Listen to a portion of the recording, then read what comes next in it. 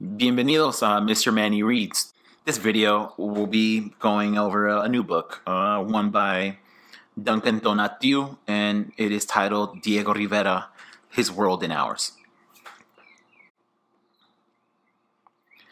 Diego Rivera was born in Mexico in a city called Guanajuato, which means the land of frogs.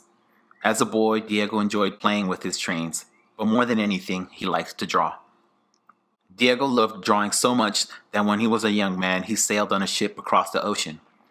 He went to the city of Madrid in Spain to study art under the direction of a well-known painter. There he learned the classical way to paint, which means his finished paintings looked very realistic, almost like photographs. After his studies, Diego went to Paris, the capital of France. There he met young artists who were painting in new and exciting ways.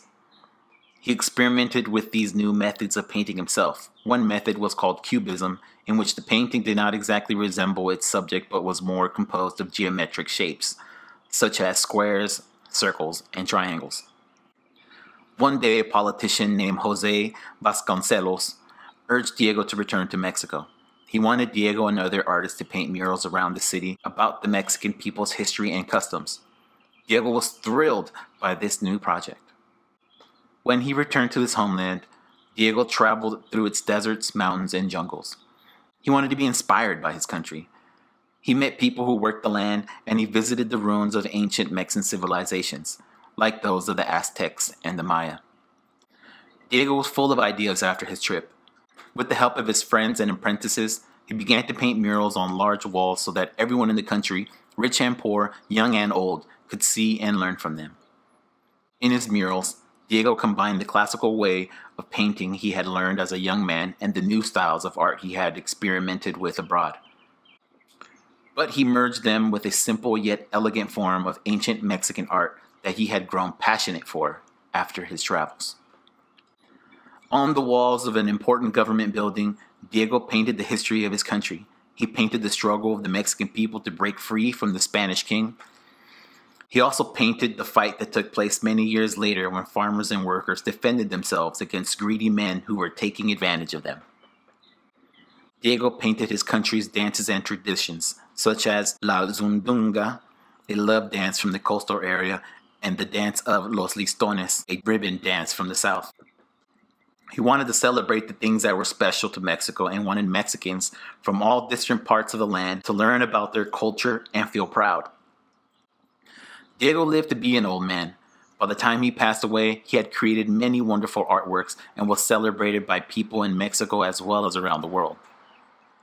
But if he were alive today, what would he paint? Would he paint the way we dress and live? Would he paint the way we play? Would he paint the big city as he painted the ancient Aztec city of Tenochtitlan?